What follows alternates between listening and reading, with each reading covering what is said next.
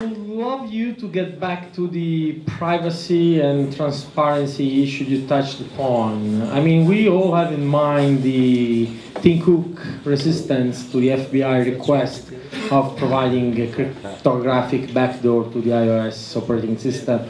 And oftentimes when I talk with regulators, I make the point that in the near future, monitoring communication, and that subset of our communication, which are financial transactions, will not be possible, because even with cryptographic backdoor, the honest people will have their privacy exposed, and bad people will just use backdoorless cryptography on the top of whatever layer. So we will be facing a new, different society in which the transparency for law agency that we have been used for will not be available anymore, and we better get ready.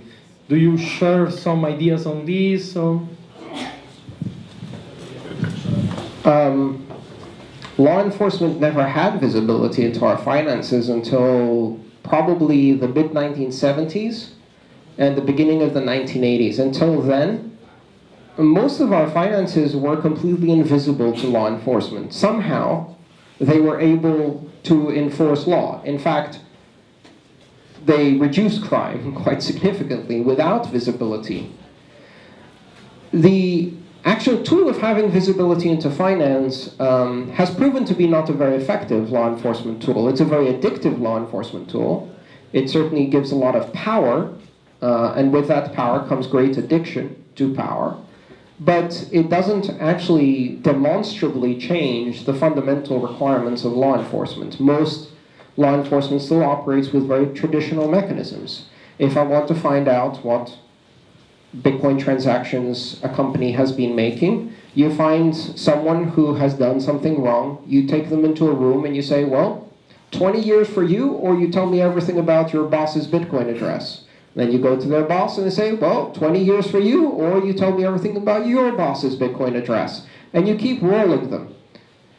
I believe that was invented here in Italy, that system.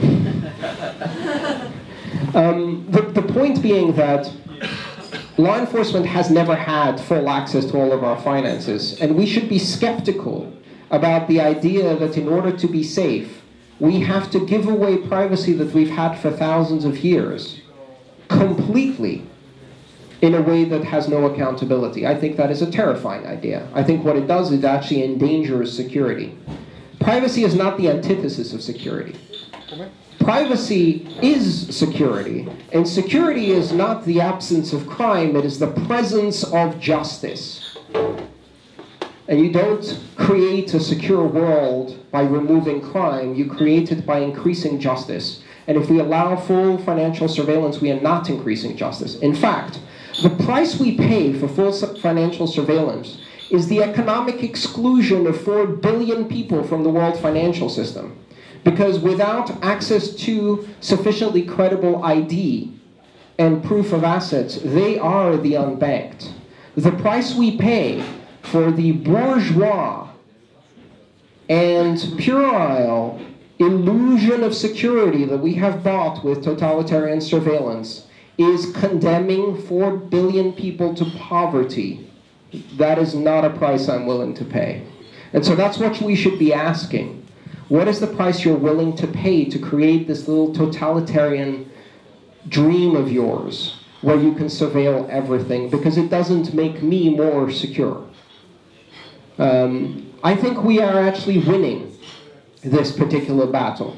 A lot of the people who got involved in the battle for crypto in the last decade probably see us losing, but I was there in 1991 where they tried to ban it worldwide and put backdoors in every chip, and we won then, and we've got a lot more crypto now, and a lot of more people who can write crypto now. So you're right, not only is it not a good idea, but also it doesn't work. And we should resist it because it is evil.